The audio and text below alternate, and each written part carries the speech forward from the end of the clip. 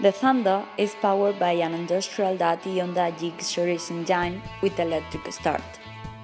It includes a 200 amp-hour welder with 4000 watt generator and a 15 bars two-stage air compressor.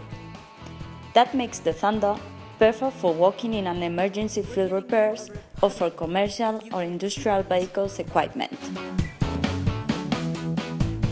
The generator, which has a maximum output power of 4000 watts, provides power when you need it. The Republic is a representative of democracy, a system dependent on the people. The two-stage air compressor pumps 900 liters each minute and is ideal for operating large pneumatic tools like this impact wrench.